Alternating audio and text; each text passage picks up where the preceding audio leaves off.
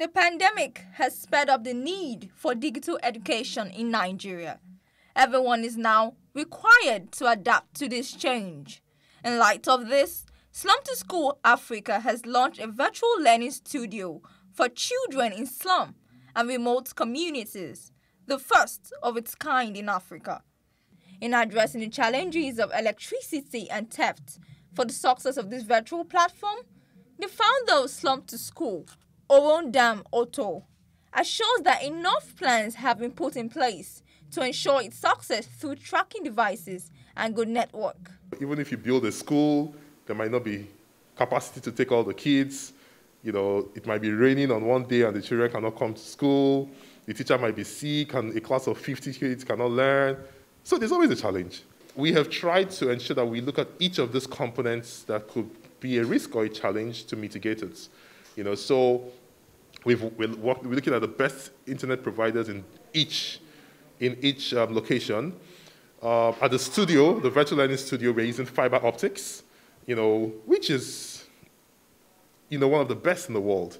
If the devices get stolen, we have a tracking tool on them.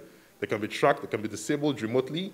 In order to ensure a smooth virtual class, about 1 million licenses have been provided by Microsoft to support this initiative. When I saw that Slum2School was working on a solution to continue to keep these children engaged and learning, I just had to get on board. And so on behalf of Microsoft, we donated, or rather provided over 1 million licenses for the students to be able to access platforms like Teams. So Teams is the virtual video conferencing tool within Microsoft. And so they're using that in this studio now to reach those kids.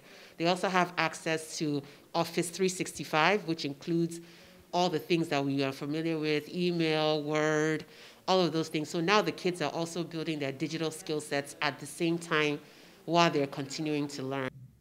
Virtual learning has become the new norm and will remain with us long after the pandemic. Reporting for Plus TV Africa, Iseme Omohai.